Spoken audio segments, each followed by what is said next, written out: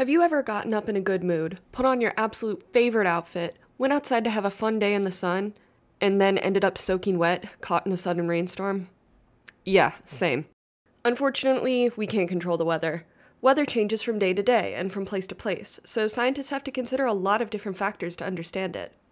Weather can refer to humidity, or amount of water vapor in the air, temperature, air pressure, wind, and of course, precipitation, like rain or snow. When heat from the sun enters Earth's lower atmosphere, it affects the temperature and humidity of the air.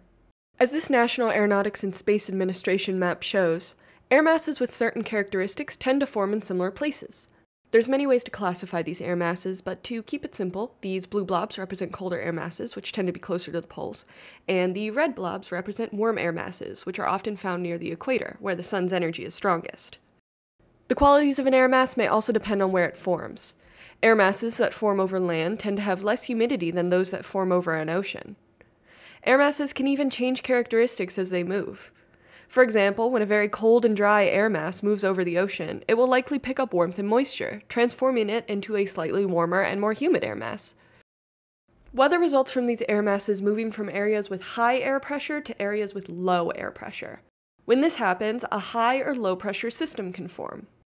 A high-pressure system has higher pressure at its center than the areas around it, so air moves out from the center. High-pressure systems typically bring clear skies. A low-pressure system has lower pressure at its center than the areas around it, so air is sucked into the center of the system.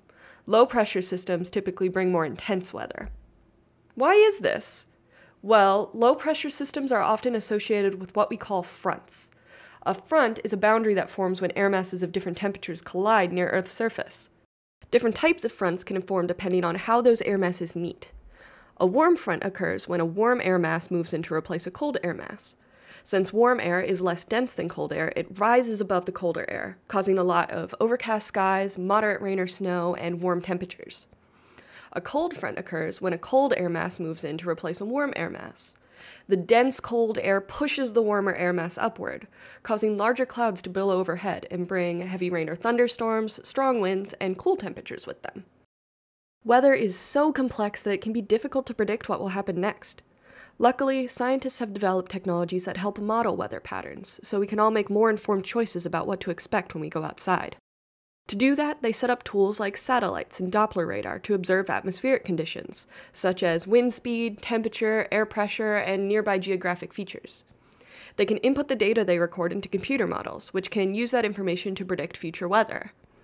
Have you ever seen a map like this used in a weather forecast? This National Oceanic and Atmospheric Administration map uses data from a Doppler radar station that measured the progression of a severe storm over the northeastern United States. The most intense central parts of the storm are shown in red, with colors down the rainbow representing progressively less intense parts of the storm. As technology has advanced, these weather reports have gotten more accurate, but with so many factors to consider, weather is still only somewhat predictable. That's why you'll always hear probabilistic weather predictions, providing a percentage that refers to how confident the model is that the prediction will happen. If your local weather forecast says there's a 30% chance of rain, it's less likely, but still possible that you're going to get rain. If it says there's a 90% chance of snow on another day, you're most likely going to get snow. Even if weather predictions aren't perfect, it's amazing that scientists figured out how to understand such a complicated phenomenon. Without modern tools and models, it would be much more difficult for us to plan ahead and be prepared for possible weather hazards. Next time you have a fancy day out planned, be sure to check the weather forecast before you go. If it says there's a decent chance of rain, don't forget your umbrella.